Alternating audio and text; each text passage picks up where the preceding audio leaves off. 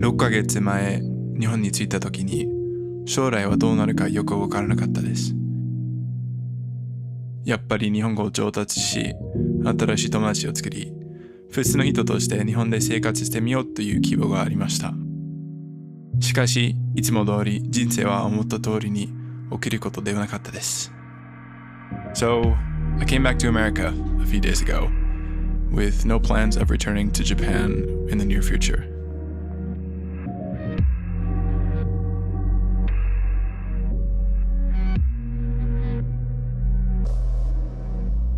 I know it probably seems kind of out of nowhere, but on surveying my options and everything else, I decided that it would be the best choice.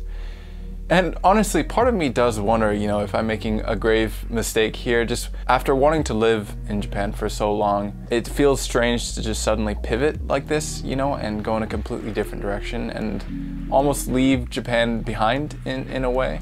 I think the most difficult part was definitely leaving behind friends. I feel like I found a group of people that I really got along with and that I really, like being around, so that was definitely difficult. Like, I know there's still social media and things like that, but when you're 4,000 miles away, you can't exactly, just go hang out on a Friday night.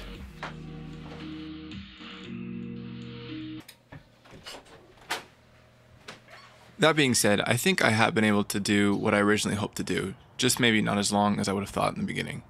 I have made friends, I've improved my communication skills, and I think I have gotten to know a little bit better what living in Japan is like. And on that note, other than the friend part, I was actually less sad to leave Japan itself than I thought I would be. Of course, I do miss it, and I've had to readjust to a certain extent, but coming back, I have been reminded how much I like the States. At least for the time being, I think I want to be here for a while. I know it's cliche, but America does have this sense of freedom to it that it's really hard to describe, and that's not to do with laws or governments or anything like that. It just feels more free in a weird way. I think it's possibly something to do with there being lots of open space and it being a mostly car-based society or something along those lines. I don't know, I didn't expect it, but I definitely felt it when I came back. Of course, it has been great to be with family again, even if it's only been, like 6 months, it has been great to be with everyone again. If any of you watching are planning to or hoping on moving to Japan in the future, I would still strongly recommend it. I really don't regret going at all.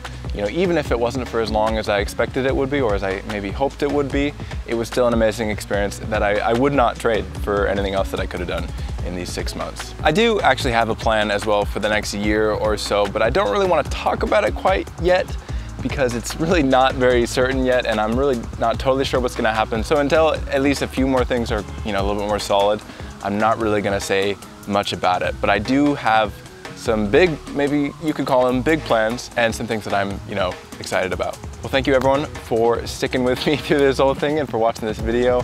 I hope you enjoyed it, and I'll see y'all in the next one. Peace.